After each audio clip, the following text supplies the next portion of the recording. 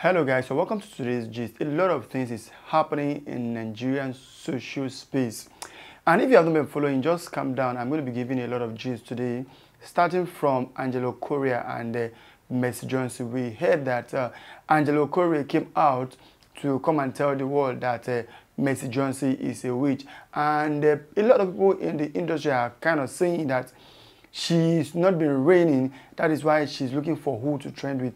That is the major reason why Angelo Okorie came out to come and tackle Mercy Johnson. Angelo Okorie has been able to bring somebody up on the live video to come and discuss how Mercy Johnson happens to be a witch, saying that Mercy Johnson's grandmother was a witch and she passed it on to Mercy Johnson's mother. And Mercy Johnson's mother also did the same thing, passing it to Mercy Johnson. And it has been a serious discussion on the social media space. But my take on it is that why would you just come out on social media and claim that somebody is a witch? How are you going to be able to defend that? Is it that you attend the same meeting of the witches for you to know that this so-called actress is a witch, or you just heard it from someone and decided to talk about it and say this person is a witch?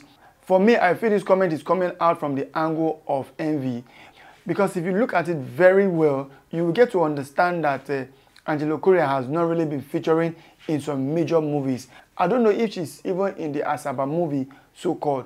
But Mercy Johnson, on the other hand, although she has not been doing a lot of movies, but any project that she has participated on so far has been a hit. From, My Passport, other movies, other major movies that she has participated on has been a very good one. I would just say it is not the best for Angelo Okorie's brand for her to come outside and be talking about being a witch and not being a witch. If you work hard, either somebody is a witch or not, it will either tell nothing or little on you if you have project out there. This is the era of social media where some people can actually be in their room and create content without even going out. Somebody is Ruth Kadiri that has been indoor for quite some time now, just creating movie back to back. She doesn't even have that time to tell you if somebody is a witch or not. Your own is just get something done. There are a lot of people on the social media space that want to watch something thrilling, something enjoyable.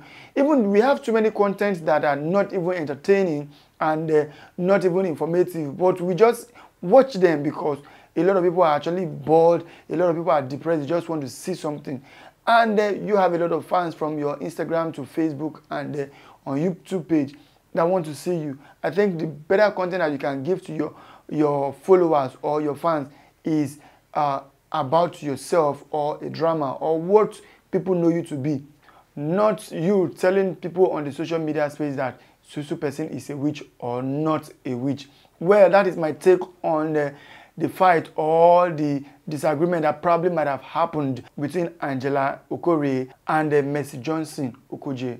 If you have any comment on this, you can write on the comment section by telling us your takes on this Mercy Johnson and Angelo Okorie's gbasgbos.